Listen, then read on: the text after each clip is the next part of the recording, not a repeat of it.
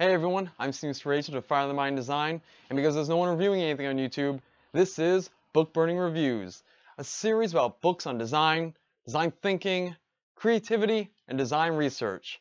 And today we set it off appropriately enough with Design Thinking by Nigel Cross.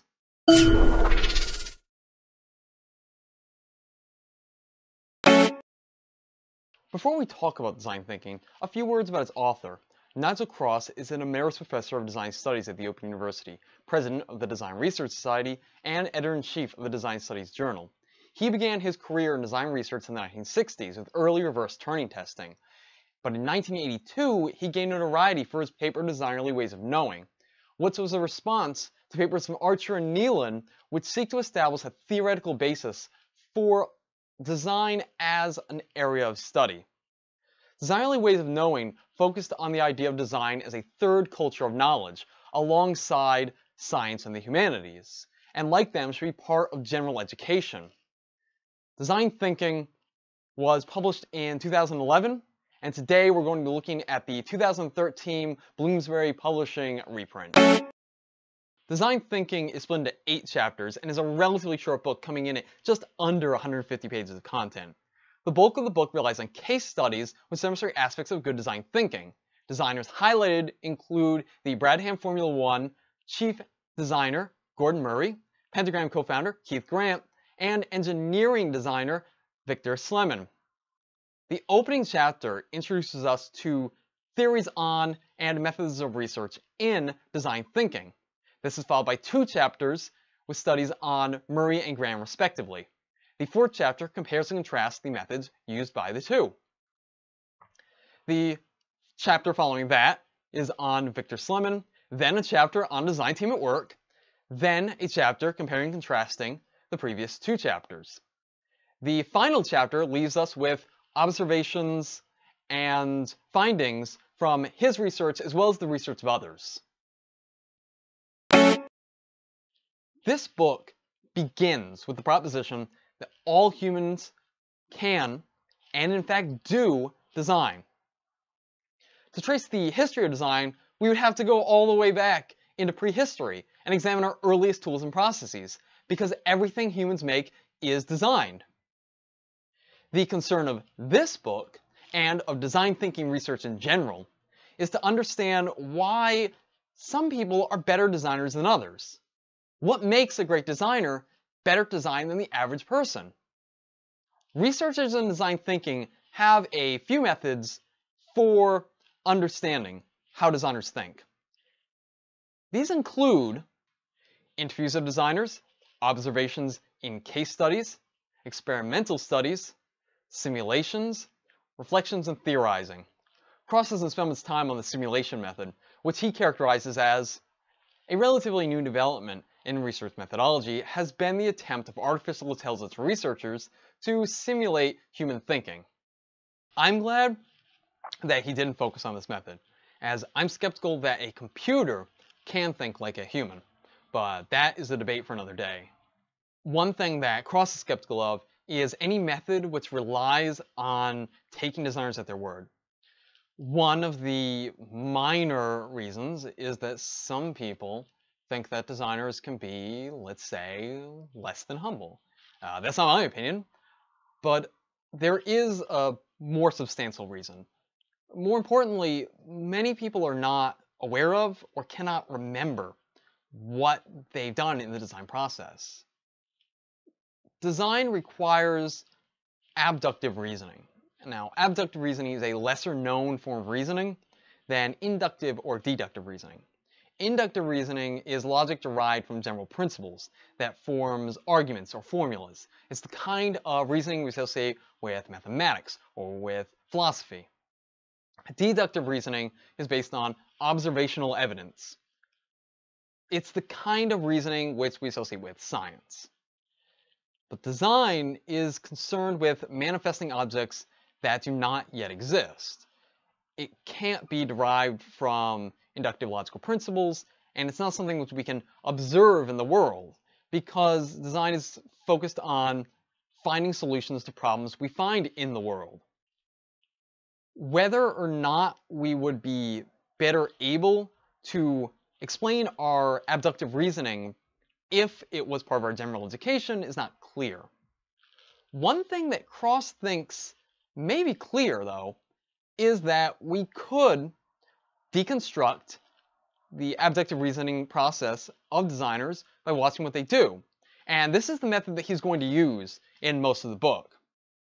He's going to look to interviews and to design artifacts and derive, as well as his own observations, to try and derive characteristics, commonalities, principles, traits, relationships about designers.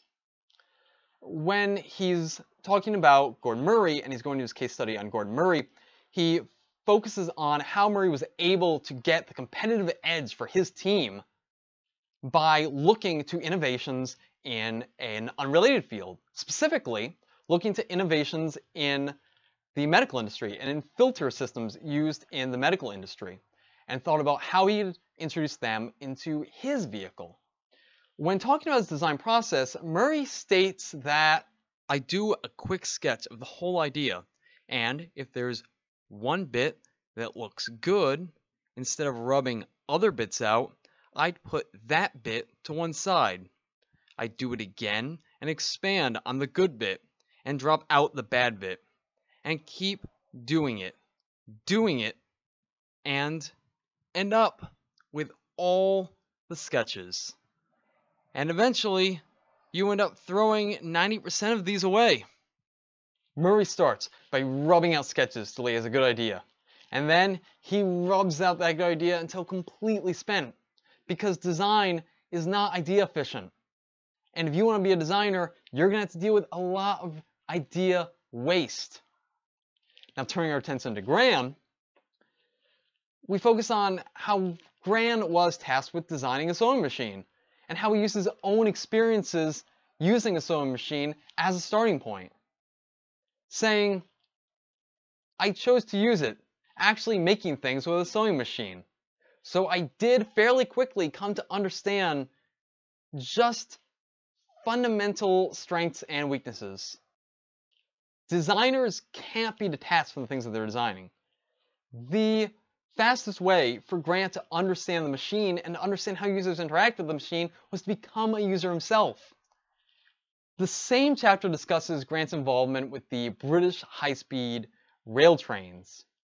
And this was a case where Grant went well beyond his initial design brief. Initially, Grant was tasked with designing the exterior paint job for the trains. But Grant wanted the paint job to emerge naturally out of the function of the train. So he worked with an aerodynamicist, and they designed different noses for the trains and tested them in a wind tunnel. Now, unsurprisingly, not everyone was happy with his results, but this is a book about thinking and not about working with clients. The point is that Grant found a way of engaging with his subject even when he didn't have direct access to it. One thing that Cross notes is the different motivations given by both Murray and Grant behind their thinking about what they do. Murray is very competitive. He comes back again and again, and he wants to overcome his competition, and he wants to overcome himself. Grant thinks about things a little more playfully. He has a little more of a beginner's mind. He likes taking things apart. He likes putting them back together to understand how they function. Now, one thing you might have noticed at this point is that we haven't discussed the idea of a spark of genius.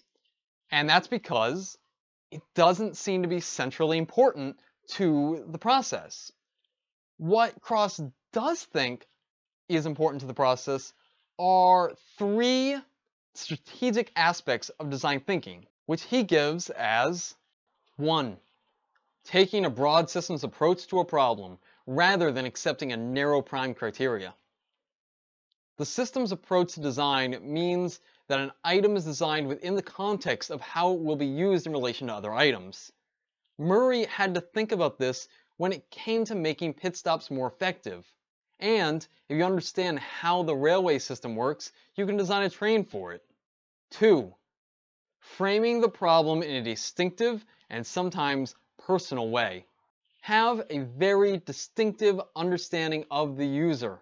What are the general patterns of behavior from the user? Can you make those patterns more effective?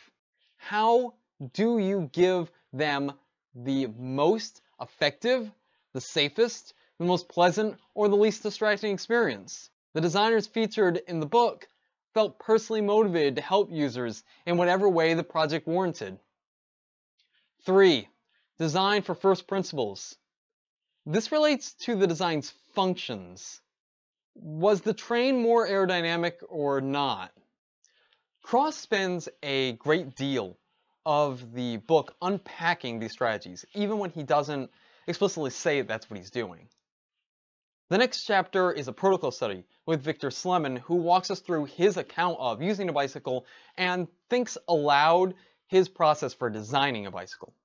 Cross then shows us how the strategies were used in that session. The chapter that follows that is in the same vein, with a 3-person design team designing a bicycle. The chapter focuses a lot on the collaboration between the team and how they present ideas, accept or reject those ideas, how they take on different roles, they avoid conflict, and the actual results that they come up with.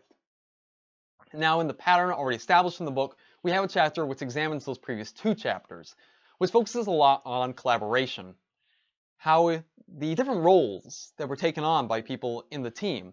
One role was taken of a manager who kept the project on task, while another participant took the role of being very detail-oriented and trying to get to concrete results, while the last person thought more broadly and tried to stop the team from deciding on results too quickly. Now, if you're an individual designer, you have to play multiple roles. So if you, in fact, see a designer scribbling away, muttering to themselves, know that, yes, they do have multiple personalities. The chapter also examines the amount of time spent on different processes. And if you're interested in how people move between different parts of the process, chapters 7 and 8 is really going to be helpful for you. Now, chapter 7 and 8 actually talks about students, and it's important for students to learn how to move fluidly through these different parts of the process. You want to be able to gather information, you want to have working sketches, you want to sort of hone in on your idea, you want to re-examine your information, you want to create working models in an effective manner. The causation is not clear, but it has been shown that if you're able to move quickly through this process in an effective manner, it will allow you to see things which are not as apparent. This final chapter also spends a lot of time talking about how designers change as they gain more experience. So over time, experts actually change their thinking and their habits as they accumulate knowledge. The expert has years that it takes to get to that level. It takes years to become an expert. So this might not be a smooth transition either, as there can be punctuated equilibrium in the process. And this last chapter was one which I was a little unsatisfied with. Overall, I thought that the book was very succinct, and I liked that, but this last chapter came off like it was an abridged version of a longer work.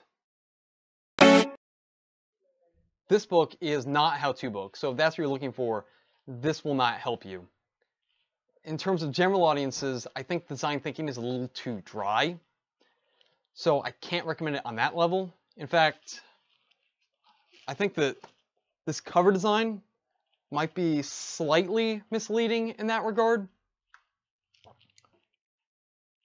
The book doesn't assume that you have a background in qualitative research, but it doesn't hold your hand either. It just gives you the basics and assumes that you can keep up. There are a relatively small number of research subjects in the book, which some might see as a detriment, but I think makes the book more manageable as an introduction to the subject. It might work as supplemental material to an upper level undergrad class. If anyone out there has actually used the book for this purpose, please let me know how that went in the comments below. And if you're particularly interested in learning more about the creative process, particularly if you're a researcher or you're head of a team, then definitely I would recommend that you get the book. You can buy in the link below.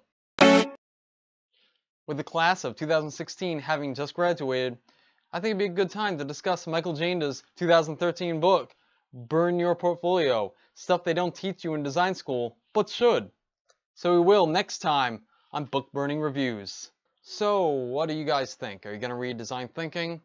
Have you already read Design Thinking? If you already read it, were there parts that I left out that you want to talk about? Let me know below. Subscribe if you want to catch the next episode. And until then, keep them fires burning.